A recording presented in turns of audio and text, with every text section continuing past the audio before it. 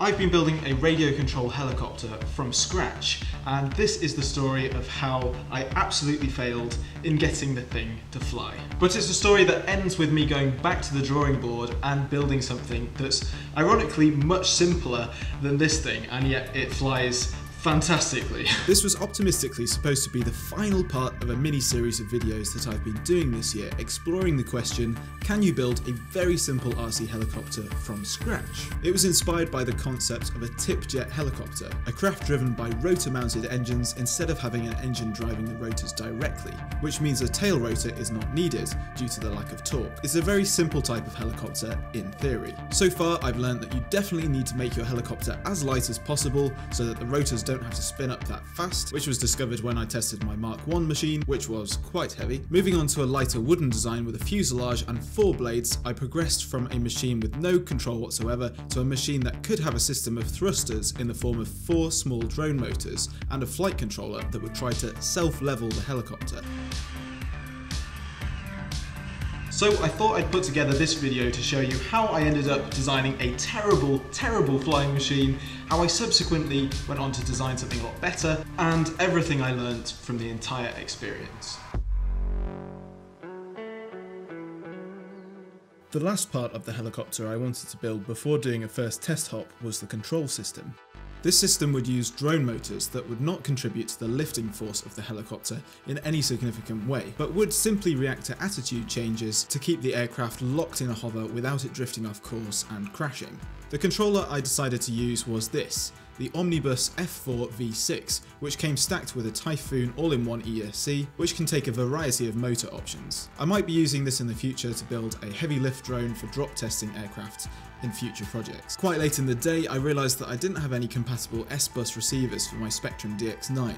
Usually with all of my projects, I just use my Spectrum DX9, but on this project I'm going to be using this random radio link transmitter as a radio to control the thruster circuit. So I'm actually going to be using 2 radios together to control the one aircraft, which isn't ideal. What I wanted to do originally was use the DX9 with 2 receivers, so having one on the rotors and having one receiver that's attached to the flight controller. Unfortunately, the Omnibus F4 V6 flight controller doesn't work with normal Spectrum receivers. You have to have an S-Bus receiver. So that's why I'm having to use a Radio Link S-Bus receiver instead of just the Spectrum one. So now that I have the flight controller all working properly on this small scale, I'm going to extend the motor wires so that I can actually fit it to the helicopter on some booms so that you can get a nice leverage and hopefully lots of controllability from the small amount of thrust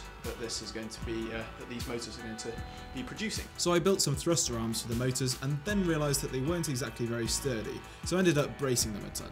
So much so that the whole machine started to resemble one of those very early flying machines from the turn of the last century. The ones that you might have seen fail quite hilariously. The next problem I had was when I was testing the motors. When bench testing with the props off, I'd experienced a common problem with multi-rotors where the motors would throttle up gradually on their own. I think I might have just discovered a fatal flaw with this whole principle of putting quadcopter rotors and a flight computer or flight control board on something with as many vibrations as this helicopter. It seems that when the motor vibrates, the flight controller reacts and all of the oscillations build a resonance and therefore the motors start to accelerate, which is a common problem or common thing that happens with quadcopters when you're building them. I messed around with some settings but ended up getting the same problem with the props on in quite a dramatic way when I increased the throttle to anything over idle. Thankfully though, the phantom throttle up problem was not present when the aircraft throttled up independent motors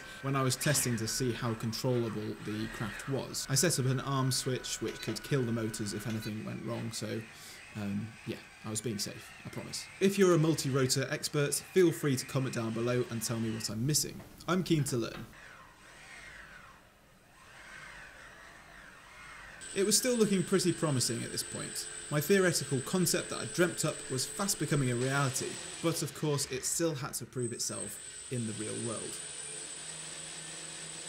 To finish off the wings, I covered them in a traditional style using tissue paper and a water-based dope. This is a very lightweight method of model aircraft construction and seemed like a good way to go on this aircraft. The rotors were mounted onto little 3D printed mounts and angled at 7 degrees so that the wings could be set at this angle of attack. A commenter on the last video mentioned how they were a little concerned with the apparent flimsiness of the single wing spar used to connect the rotor hub to the actual wings. And they would turn out to be completely correct. Next, I balanced the rotors before heading out on one of the only dry days that week for a test hop. Well, I say dry. Alright, I'm all ready to do the test flight, but it feels very muggy, and apparently there's going to be a thunderstorm in about an hour. I'm going to wait it out and hopefully we can get a bit of a test flight in.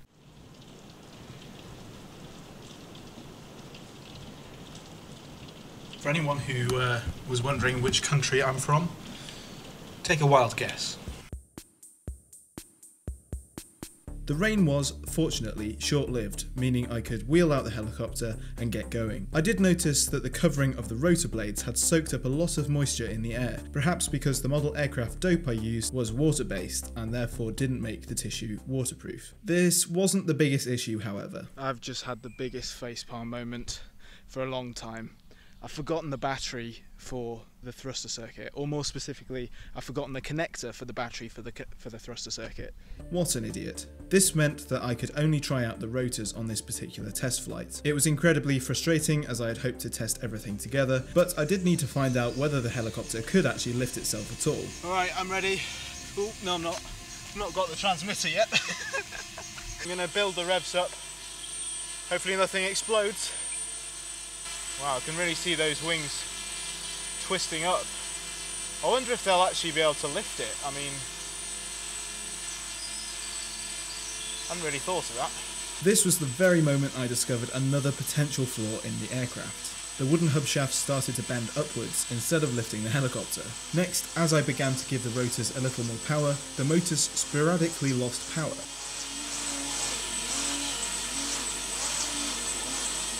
The receiver had been placed in line with the batteries and power cables. I moved it a little distance away so it was below the batteries and had a more direct line of sight to the transmitter. This seemingly fixed the problem, so I wonder if somehow the current from the batteries and the spinning motion of the entire system created some sort of electromagnetic interference that affected the receiver. Deciding to apply the Jeremy Clarkson philosophy of more power fixes everything, I ended up creating some major oscillation patterns as the wings twisted. I'm still a little surprised that this didn't rip the whole thing apart instantly. At least that was a win, even if clearly I had a long way to go if I ever wanted to see this machine take to the air. Maybe it was time to call it a day, cut my losses, and try a new machine. So this is mainly the reason I wanted to make this video at this point. I want to open up this project to you, the viewers, and to ask what would you do to make this whole concept work. Maybe we can work on this together, so that might be nice to do. So yeah, comment down below, tell me what you think. How can we get around some of these problems? It was very frustrating that I couldn't get this thing to work after so much effort had been put into it, but I couldn't just leave you, the viewers, without seeing something flying in this video. So that's why I decided to go back to the drawing board to design something new. This is a monocopter. It's a stick, a wing, a motor and a counterweight. It's the sort of 5-minute build that got me thinking, why on earth didn't I make one of these things earlier? I discovered the concept while trawling through some retro model aircraft designs online. I downloaded the plans and built a model roughly to the same dimensions, but obviously used some RC gear and a brushless motor. The only control is throttle, but as it turns out from my surprisingly flawless maiden flight, the thing can be hovered very stably and kept in a fairly tight space. The wind pushes it about a bit, but you can just bring it down if it starts to get too far away. The reactions to this thing were quite amusing. My friend and frequent helper of this channel, Mike, gave me a hand with this part of the video and ended up flying the aircraft quite a bit. Can you explain how this works? No, I don't know how it works. You explained it, but I've forgotten. This monocopter works in a similar way to how a whirling helicopter seed falls. The whole thing rotates around its centre of gravity, and the fixed elevator pitches the wing at the correct angle of attack to create lift.